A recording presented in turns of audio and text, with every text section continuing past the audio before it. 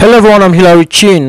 Today I want to show you how to do a two-way verification in WhatsApp such that your phone will not be hacked.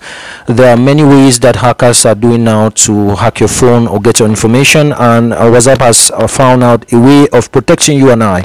So just follow this step very carefully. All I need to do here is that I need to go to these three dots up here, and then I click there.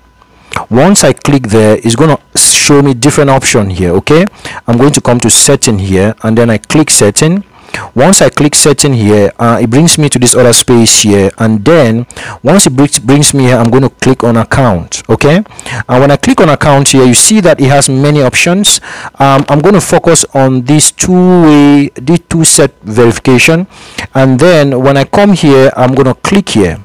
Once I click, you see that it says for extra security, turn on two-step verification, which will require a PIN when registering your phone number with WhatsApp again. Remember that people can hack your phone number by getting it from you, maybe through calls, maybe through WhatsApp groups, but your PIN will stay in your head. Okay, nobody can get your PIN. That's the first advantage you have. It's like getting your bank account, your PIN for your bank account. This is very important. You don't have to share this with anyone. Okay, and if somebody uses your phone to hack your account, once they get to the place of PIN, they'll be unable to get to your account unless you release the PIN to them. So what we are going to do here now is that we are going to come to this turn on. Okay, once you come here, you click turn on. Once you click turn on, it brings you to this other space on WhatsApp. I'm doing this for security purposes. But what you see next is this option that says create your 6-digit PIN. Once you do this, make sure you don't do it create a 1 2 3 4 kind of PIN. Create a PIN that people cannot suggest. Okay, and open your account.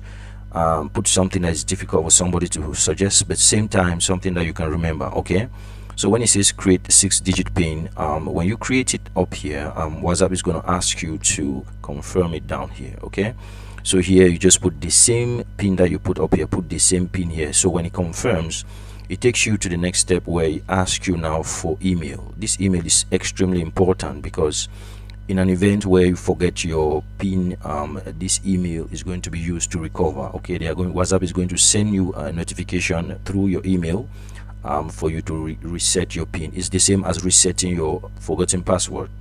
So this is very important. Make sure you put an email address that you regularly use. Okay, thank you all very much. This is to ensure, and at the same time you have to put the same email you put here, you put the same here for WhatsApp to confirm. Once they confirm, then you are set to go, and each time you want to go into your WhatsApp, they'll ask you for that PIN. It means if somebody hacks your WhatsApp, he or she, if they don't have that PIN, they cannot get into your WhatsApp system. Okay, stay blessed. Hope this helps.